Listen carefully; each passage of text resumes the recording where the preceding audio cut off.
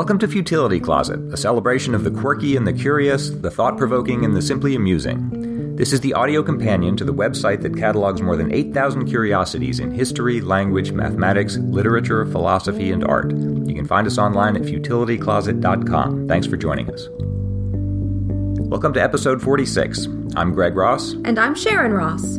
In 1925, Nome, Alaska was struck by an outbreak of diphtheria, and only a relay of dog sleds could deliver the life-saving serum in time. In today's show, we'll follow the dogs' desperate race through Arctic blizzards to save the town. We'll also hear a song about S.A. Andree's balloon expedition to the North Pole, and puzzle over a lost accomplishment of ancient civilizations. Just a quick update on our Patreon campaign. We're just about at the 60% mark for continuing the podcast, and this week we're sending out a big thank you to Drew Fleshman and Matthew Fellner, our newest super patrons who have pledged $10 or more per show. Thanks so much to Drew and Matthew and to everyone who has been donating to help keep the show going.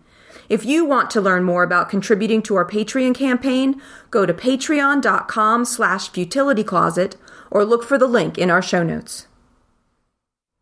I've been reading this week about what's sometimes called the Great Race of Mercy, the Serum Run to bring diphtheria medicine to Nome, Alaska in 1925, where there was an incipient outbreak. And the whole story, I guess I'd known it, but I hadn't, until I'd looked into it in this much detail, I didn't realize the whole thing is sort of maximally dramatic at every moment. You couldn't write a better story than this, and it really happened. Nome, Alaska is very far north. It's only 4 degrees south of the Arctic Circle. And it has a port, but this means that at least in 1925, the port is frozen over for most of the year. About 8 months of the year, you can't get to it by steamship.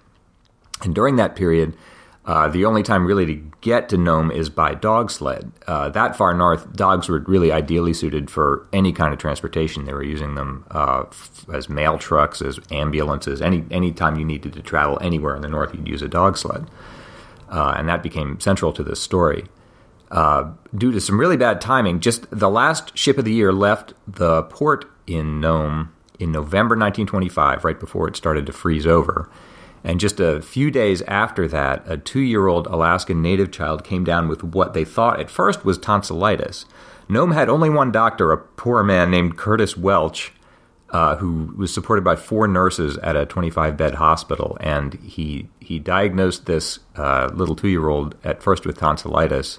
But the child died the next morning, and a number of other cases of what looked like tonsillitis started to turn up through December, and he realized that what he had on his hands was, in fact, diphtheria, which is very evil, bad disease. What it does is it sort of coats the back of your throat and nose with a sort of film of bacteria that gradually creeps down your windpipe and suffocates you to death. Yeah. It's a terrifying and slow and painful way to die, and even worse, it's extremely contagious, and it can survive outside the body for weeks. The good news is there's an antitoxin, which is made from the serum of immunized horses. The bad news is that in 1924, Nome's supply of the antitoxin had expired. They had only 80,000 units of it, and Welch had put in a replacement order, but it hadn't managed to arrive on the last ship, and so they were going to have to wait, since the port froze over, they have to wait until the following spring. And so they're trapped now with this evil illness that's spreading through the town. More children started to die. On January 20th, the first case of diphtheria was officially diagnosed in a 3-year-old named Bill Barnett, who died the next day. On January 21st, a 7-year-old was diagnosed in the late stages. Welch gave her some of the old expired antitoxin sort of desperately, but she died later that day anyway. So Welch realized they had a public health emergency on their hands. He called the mayor, and they held an emergency meeting of the town council. Welch basically said that he needed 1 million units to stave off an epidemic. They imposed a quarantine, so everyone stayed in their houses for 2 full weeks. Nome was just a ghost town, just to try to minimize the spread of this incipient epidemic. But they were going to need some antitoxin brought in from the outside. On January 20th, Welch sent a radio telegram to all the major towns in Alaska and to the governor that said basically, an epidemic of diphtheria is almost inevitable here. Stop. I am in urgent need of 1 million units of diphtheria antitoxin. Stop. Mail is only form of transportation. Stop. I have made application to Commissioner of Health of the territories for antitoxin already. Stop. By January 24th, there were 2 more deaths, and they diagnosed 20 more cases and 50 more people at risk. So it's spreading quickly. And there are about 10,000 people around Nome who were threatened. And without the antitoxin, the mortality rate was about 100%. Oh. So it's just about the worst possible situation you could have. On January 24th, they held a meeting of the Board of Health and proposed a dog sled relay, which was really the only way to get help to them. If you picture a map of Alaska, which is famously huge, and picture a railroad line running up on the right-hand side of the map, straight up from the south to Fairbanks, that just before it gets to Fairbanks, it crosses a dog sled trail that goes straight across the whole interior of Alaska out to Nome, which is way out to the west. It's on a peninsula sticking out into the Bering Sea. So if they can get some medicine onto the rail line, that can take it up to where it crosses the trail, and then they'll set up a relay of dog sleds going all the way across the state to hopefully get it to Nome before the epidemic can spread enough to where it can't be contained. That was the plan. But it's a really ambitious plan, and dog sleds are the only way to make it work. The fastest trip across the interior that way had been done in 9 days, but Welch, the doctor, estimated that the serum would last only 6 days on these brutal conditions on the trail. This just keeps getting more and more dramatic. So they were going to have a relay of dog sleds going west across from the rail line, and also have other dog sleds coming out from Nome, coming in the other direction to meet them in the middle. In particular, there's a Norwegian outdoorsman named Leonard Seppala, who was chosen for a big part of that run coming out from Nome, who had an almost supernatural rapport with Siberian huskies. He was the fastest musher in Alaska, and he normally covered 100 miles a day, and his daughter was one of those who were afflicted with diphtheria, so he had a real personal stake in this. We'll come back to him in a second. The next problem was where to find the serum. They could collect a lot of it from hospitals on the west coast of the continental U.S., but there was no way to get them up in time to the south end of the rail line in order to reach the dog sleds in time. Happily, they found 300,000 units in an Anchorage hospital, which wasn't enough, but it should be enough if they got it there quickly to sort of stave off the epidemic until they could get more of the antitoxin up there. So they wrapped up these 300,000 units in ampules in a 20-pound cylinder that would have to make its way all the way up through this dangerous route to get it to Nome. Add to all this that the weather was absolutely desperately miserable. Temperatures across the Alaskan interior were at 20-year lows. Fairbanks, Alaska, the temperature was 50 below zero Fahrenheit. And the days were short because we're going into the polar winter. The only other potential alternative to dog sleds would be to take it by plane, which some people were proposing, but the weather just put that right out. It was just completely impossible to operate an airplane in those conditions. So the governor of Alaska engaged the company that normally contracted to deliver mail across the interior, and they organized those mushers into a relay across the interior. And it all comes down to the dogs, really. I'm getting a lot of this from a wonderful book called The Cruelest Miles by two cousins, Gay Salisbury and Laney Salisbury, a beautifully well-researched book.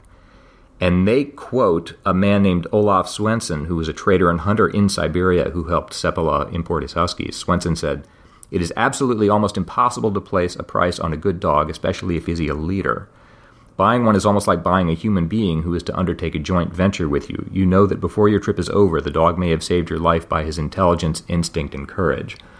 A dog isn't really your servant in an undertaking like this. He's really a partner, because a dog has to know the land and where you're going and how to lead the rest of the team, and also crucially has to know when to disobey you. If you're running across ice, for instance, and the lead dog realizes that you're moving onto dangerous territory, it has to know to take you in another direction. So there were a couple dogs involved in this that were really magnificent performers and famous now as a result.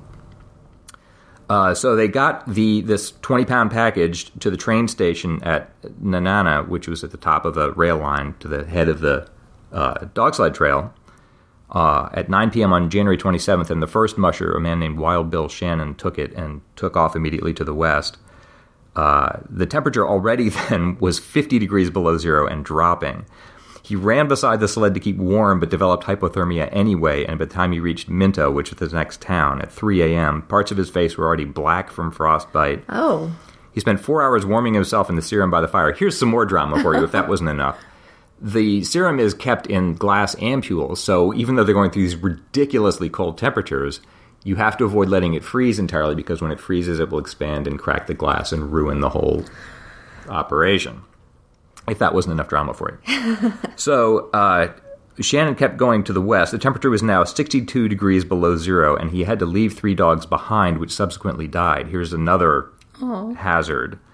Dogs that overexert themselves in cold weather develop pulmonary hemorrhages. Their lungs start to bleed, and eventually their lungs can fill up with blood, and they'll drown in harness. The Salisburys mention something called the rule of 40s, which says don't let a sled dog run above 40 degrees Fahrenheit because it may overheat, but also don't let it run below minus 40 because there's still little room for error. There's an Alaskan proverb that says traveling at 50 below is all right as long as it's all right, meaning if you're doing anything outside when the weather is that bitterly cold, it's not that there's one particular danger, it's that any mistake of any kind that you make is now fatal. If you read Jack London's story To Build a Fire, it's about exactly that. It's about a man who freezes to death in the Yukon because of a series of small mistakes. And the weather here is just awful. It's the worst you could hope for when you're trying to undertake something like this. Anyway, Shannon managed to hand off the package to Edgar Calland at Tolovana. They're still 650 miles east of Nome. Calland carried it as far as a roadhouse at Manly Hot Springs, and so on from there. They're basically handing off to a fresh driver every 30 miles or so. So that way they can keep the package moving west as quickly as possible. No one ever sleeps. It's always just constantly moving west. Meanwhile, on January 29th, the diphtheria, despite the quarantine, is getting worse and worse. 2 new cases had been diagnosed by the 29th, and a 5th death occurred on the 30th. They considered using planes again, but still the weather just made that completely impossible. So they authorized some more drivers on the western leg, the people who are going to be coming out from Nome to meet the oncoming dog sleds. So after all these shifts, now altogether there were 20 men involved and 150 dogs altogether who were trying to get the serum through. On January 30th, the number of cases in Nome had reached 27, and they'd run out of antitoxin. They were using this old expired batch that was 6 years old just to have something to use. They didn't even have that anymore. A local reporter wrote, "All hope is in the dogs and their heroic drivers. Nome appears to be a deserted city. Everyone's just hunkered down in their homes and hoping not to get diphtheria before the serum arrives." So Leonard Seppala, this amazing musher, with Togo, his lead dog, who's now famous, traveled out from Nome going eastward now, from January 27th to the 31st, into the teeth of an oncoming storm with gale-force wind chills. Now the temperature's now 85 degrees below zero. Oh my gosh. It just gets worse and worse. If this was a movie, you'd be like, no. Right, exactly. And almost missed the handoff because of this change in the plan there. Seppala thought he had another 100 miles to go, and the oncoming dog sled had to wave him down and say, "I have the serum." So that's one disaster averted. Seppala had already driven 200 miles to meet the relay. Now he had to return over the most dangerous part of the route because they're getting to the seacoast of the Bering Sea. They had a choice to make here with Togo leading the pack. They could stick to the trail going around this sound called Norton Sound, or take a risk and go right across the frozen sound. The risk there, it's a shortcut. It'll cut a day off their time. But if the wind changes, they could break up the ice and carry them all out to sea. Oh, wow. They took the risk and actually made it across to the farther shore just before the ice broke up, which saved an entire day. And then they descended to the next roadhouse and passed the serum on to Charlie Olson at 3 p.m. on February 1st. Now here's more drama. Now the number of cases had risen to 28, and the serum that they were carrying would treat 30 people. So they were almost at the point where even if they make it through, if they're just a little bit late, it won't be enough to stave off epidemic. Olson, who's now got the serum, suffered frostbite while he was putting blankets on his dogs, but he arrived anyway at Bluff on February 1st at 7 p.m. and handed it off to what turned out to be the last man, Gunnar Kasson. Kasson waited for the storm to break and gave up and finally took off in the teeth of this awful storm at 10 p.m. And his lead dog, a Siberian husky named Balto, who had never led a team before, took off for Nome. And now they're just whiteout conditions. They're just traveling through just this blanket of white weather. Kasson said later that he couldn't see his hand in front of his face for a lot of the trip. He couldn't see the dogs. He couldn't see the trail. He was just trusting the dogs to get them through. A dog's sense of smell is 600 times as good as a human's. So the dogs can make their way through this awful weather if they have to, and he was just trusting them to do that. He traveled through the night, past the town of Solomon without realizing it, and was blown over by the wind, and the cylinder which contained this precious medicine was thrown into the snow, and he got frostbite trying to dig it out again and find it. They're just averting disaster narrowly, time and time again. Casson finally reached point safety ahead of schedule and found that the next musher, the guy he was supposed to hand it off to, had gone to sleep, thinking that he'd been detained at the last town. So rather than wait for this guy to wake up and put his dogs in order, he just kept going and covered the last 25 miles himself. So Casson and Balto arrived in Nome at 5:30 a.m. Witnesses who were there say that Casson arrived in town, staggered off the sled, stumbled up to Balto, the dog at the head of the line, said 3 words and collapsed, and the 3 words were, "Damn fine dog." When they opened the cylinder, they found that not a single ampule of the medicine had been broken, and they had it thawed out and ready to use by noon, which is amazing. So altogether, these teams had covered 20 men and 150 dogs, had covered 674 miles in 5.5 days, which is a record, in extreme sub-zero temperatures, near blizzard conditions, and hurricane-force winds. But it worked. By February 3rd, the epidemic was under control. As I say, there were about 10,000 people who were at risk of this epidemic, and the total death toll is listed as either 5, 6, or 7, depending on how you count it. Because some of the native populations didn't always report their dead, but they basically cut it off in time. It wasn't nearly as bad as it was threatening to be. There were further cases later on, but by that time they were able to get even more serum up there and the danger was averted. So the whole thing succeeded narrowly.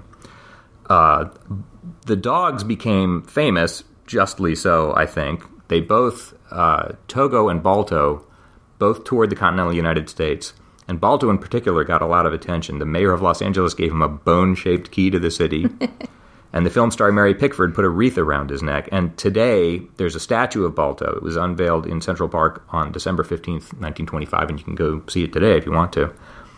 Balto did wonderful things and deserves a lot of credit, but a lot of people think that Leonard Seppala and Togo actually made the greater contribution. They covered the longest, most dangerous leg, and together those two covered nearly twice the distance of any other team. Altogether, Togo ran 350 miles, and he's the one who got them across the dangerous ice of the Norton Sound, which was breaking up. He navigated when Seppala couldn't see, and he led the team over 5,000 feet up to cross Little McKinley Mountain. Seppala tried not to be bitter about this. What had happened is that newspaper photographers in particular, if you wanted to sort of encapsulate the whole episode, what you'd show is the last dog team coming into town. Yeah. And in fact, they reenacted that with Balto. So it was Balto's face. It was all over the newspapers. While Togo was out chasing reindeer. I mean, it just, to the mass media down in the continental United States, it was Balto's face that was put on the whole exploit. But Togo really contributed. You could make a good case that he'd contributed more. Seppala tried not to be bitter about that, but he said it was almost more than I could bear when the newspaper dog Balto received a statue for his glorious achievements. The two dogs, Balto and Togo, are both, when they died, both were mounted and are now on display if you want to see their remains. Balto's in the Cleveland Museum of Natural History, and Togo's at the Iditarod Museum in Wasilla, Alaska. I can't believe nobody's made a movie of this. Like, I'm listening to it and just picturing it. Like, I can't believe that a movie hasn't been done of this. I was in reading this, I remember thinking, I read somewhere that when James Cameron was writing the screenplay for Titanic, he said the more research he did, he realized it was like a great novel that had actually happened. He didn't have to embroider it at all. It was just this fantastically dramatic story, and the same is true here. And I think as great as the contribution was of the human drivers, I think you really have to admire the dogs even more, because a dog doesn't know what diphtheria is or why it's being asked to drive west hundreds of miles through these awful conditions. Even after it's over, the dog doesn't understand what the meaning of all this was. And dogs weren't at risk of getting the disease. I mean, it was all done in the service of the humans. So if there are any Siberian Huskies in the listening audiences, thanks for all of us. We'll have a photo of Balto's statue in Central Park in our show notes at futilitycloset.com.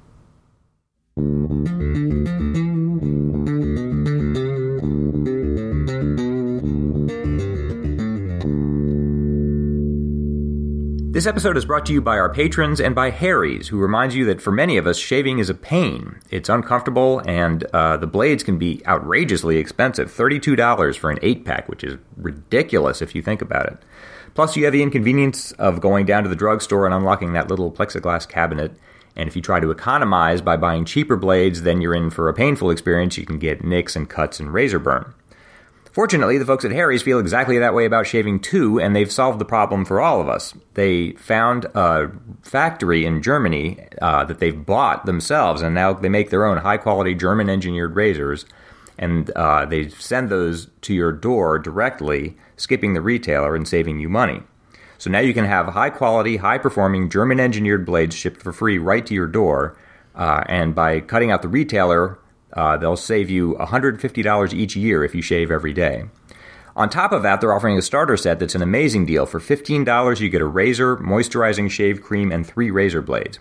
And I can vouch for them. I'd actually given up on razor blades for this reason. It's just too much bother and inconvenience and pain. And I'd switched to an electric shaver, and it wasn't until Harry sent me a sample of their product that I remembered what a difference you get with really good, well-made blades. You get a much closer shave, and the whole experience is a lot more pleasant. And you can't beat the convenience. Everything's shipped to your house for free. You can't beat that. There's no more trips to the drugstore, no more plexiglass cases. And they guarantee your satisfaction. So get a clean, close, comfortable shave with Harry's. In fact, if you go to harrys.com now, they'll give you $5 off if you use the coupon code CLOSET with your first purchase.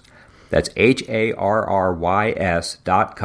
and enter the coupon code CLOSET at checkout for $5 off and start shaving better today.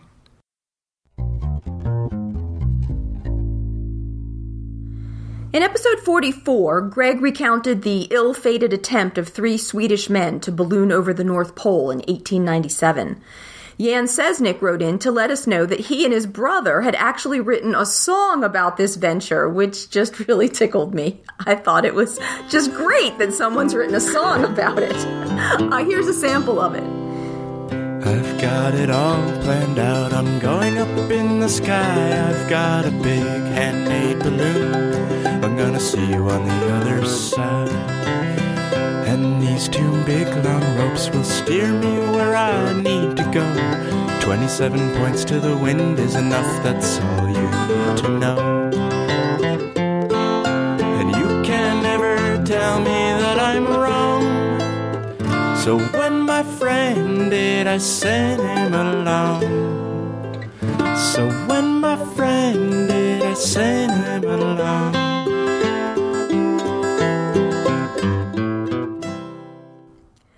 We'll have a link to Jan's blog summary of this and other ballooning adventures and the full song in our show notes.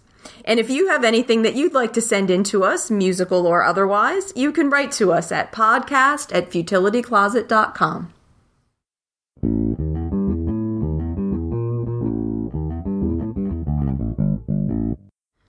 This week, Greg is going to be trying to solve a lateral thinking puzzle for us. We get to hear him try to figure out a situation, asking only yes or no questions. Try.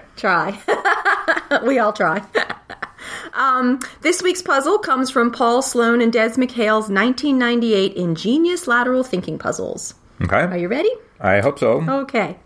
We generally consider ourselves to be a lot smarter and better educated than the people who lived in the prehistoric periods of the Stone Age, Iron Age, and Bronze Age. But what was it that the men and women did in those times that no man or woman has managed to achieve for the last 4,000 years? What were they able to achieve? Is that the word? Yes. What did they do in those times that no one has managed to achieve for the last 4,000 years? Okay. And you're asking that broadly? It's people in general in that time could do something? It's not that there was one particular achievement or civilization or person that did one thing once? I believe that's correct. Does it have to do Although it's maybe somewhere in between the two, the way you defined them at different ends of the spectrum there. Okay. I mean, does it have to do with the people themselves, or is it just that there was something that was able to be done back then that's not able now to be done? Do you see what I'm saying? I can't even think of an example. You can't answer that. Yeah, I don't even know what that would be. I need you to maybe be a little more specific. I withdraw the question. Thank you. Okay. Achievement, you said. Does it have to do with astronomy? No. Would you call it a technological achievement? No. You wouldn't. I wouldn't. Something they could do, but it didn't have to do with knowledge they had that we don't have today? That's correct. Would you agree that it's accurate to say that they could do something, though, that we can't do today? I wouldn't say it like that. I would say they did something back then that we have not done in 4,000 years. Because we don't need to do it anymore? Maybe that's possible. Yeah, that's... I'm kind of hung up on the word achievement because it sounds like that's... Yeah. I don't know if you should hang up too much on that, but this is just the way the puzzle's worded. You know what I'm saying? I'm trying to get my hands around what sort of thing this is. All right, so would you call it a practice? Something that was done repeatedly and across a wide area? I don't know that I would call it like that. Okay. But you wouldn't say it was something... You're saying it's something people used to do. Something people did. Something people... Well, used to do sort of implies that, like, they might do it every day or, continuously or... Okay. Was it, this thing, whatever it was it restricted to a certain geographical area? No, I don't believe so. Really? So, tell me the ages again. Bronze, He says the Stone Age, Iron Age, and Bronze Age, and he just basically says it's something that no man or woman has achieved in the last 4,000 years. Has achieved. Is it something they could do? Like, could a modern civilization achieve this in principle? In principle, in theory, yeah. Today? Yes. But it hasn't happened. It hasn't been done. Okay, and you'd say it isn't technological. I would say that's correct. And it's not because of lost information or knowledge. I would say that's correct. And you wouldn't say that it's because the need for this... Well, you could maybe say it that way, maybe. I'm not sure that that's the best way to say it, but it's not 100% wrong. God, this is such a big question. I don't know even how to attack it. You say it's not technological. It doesn't have to do with information. It's not what you would call a practice, but it was the case around the world that people did this. It happened in different places. It might be a practice. Some of the semantics are hard to sometimes... Okay, all right. Would it make any sense to zero in on one instance of this? Like, is it... You could. You could say this happened at least once in some place. Yes. Okay, without pinning this down too much. Let's say it happened in Europe, say? Oh, that wouldn't be a way to attack it. Okay. It happened once somewhere at least. More than once, but yes. Let's look at one instance of it then, whatever it is. Does it take more than one person to do this, whatever it is? I would say yes. More than 10? I don't know an exact number, but... A group of people? Sure, yeah. Does it concern religion or... No. No type of ritual or... Correct. And it's not... Does it have to do with agriculture? It could. It could. Yeah, actually. Does it have to do with... In many cases. Transmitting information in some way or recording it? No. Okay, so it's got sort of a physical feel to it. They're accomplishing something physically, as opposed to like a science or I don't think so. Yeah, I don't think you wouldn't say that. I wouldn't say it's like a physical thing that they're accomplishing. Are they learning something? No, I wouldn't say that either. I would go with the agriculture. That's the closest you've gotten. Okay. And it takes a group of people to do this, whatever it is. Yes. And let's say it concerns agriculture. Oh, hello, pussycat. Sasha has just shown up. Maybe she can help. We didn't do a good enough job. I had my eyes closed. All right. Let's see. Maybe that's good luck. Actually, it might be. All right, agriculture. So it involves, say, food production? Possibly. Or providing for the community? It could. It could, but it might not. It doesn't have to, but it could and did in some cases. This is multiple instances over time and places, so it's not... So it varies... Somewhat. From time to time, from place to place. Good thought, Sasha. I wish I spoke that language. She's got it all figured out. Okay, agriculture. You say it might sort of kind of have to do with food production. All right, so there's a group of people who haven't done this thing, and they set about to do it, right? Okay, I suppose. And then when they've finished it, they have something to show for it. I suppose. Not exactly, really, though, but we could think of it that way, but that's not really the words you'd use, but... Would you say... See, this is so amorphous, I can't... Is it mostly an intellectual action? No, I don't think so. Mostly physical? I guess it would be things you would do, but by physical, do you mean like making something, constructing something? Well, anything. Like, a sport, say, is mostly physical. Oh, okay. Yeah, I mean, it would involve actions that humans took With rather tools? than... No, not really, probably. Does it involve animals? Yes. It does involve animals. It does involve animals, which is why Sasha figured it out before you. Good work, Sasha. All right, well, that's getting somewhere. Animals. Do you know specifically what kind of animals? I mean, is it a particular species? No. Draft animals? I mean, is it just used a source of energy? No, just think more broadly. Domestication? Yes. Domesticating animals. That's it. Oh, that's the answer? That's the answer. We haven't domesticated any new species of animals. I kind of backed into that. In the last 4,000 years. That's really ironic that Sasha pointedly walked up on the table as if trying to tell us that. I know. I was thinking, well, maybe she'll spark him to think that. And I completely missed it. Thank you, Sasha. Yes. This was one of Paul Sloane's puzzles, and it's interesting. We've used puzzles from several of his books in our shows, and we actually recently heard from Mr. Paul Sloane himself, saying that he appreciated his books being acknowledged in our shows, and he asked us to pass on to our listeners. He said, please mention the Lateral Puzzles Forum, where people can set and solve these puzzles interactively. Great. And that's a forum at lateralpuzzles.com, and we'll have a link to that in our show notes.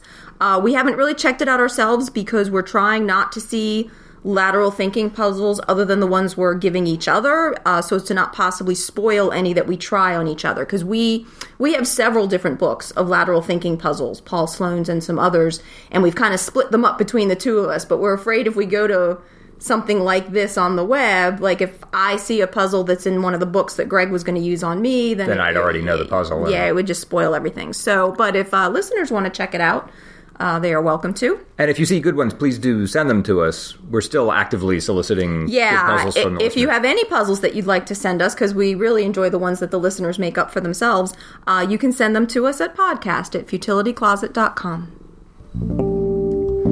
That wraps up another episode for us and Sasha. If you're looking for more Futility Closet, check out our books on Amazon or visit the website at futilitycloset.com, where you can sample over 8,000 captivating diversions. At the website, you can also see the show notes for the podcast and listen to previous episodes. Just click podcast in the sidebar.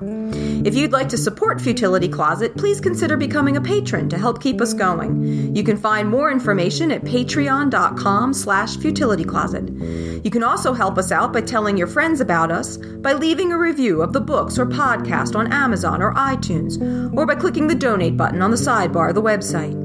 If you have any questions or comments about the show, you can reach us by email at podcast@futilitycloset.com. Our music was written and produced by Doug Ross. Thanks for listening, and we'll talk to you next week.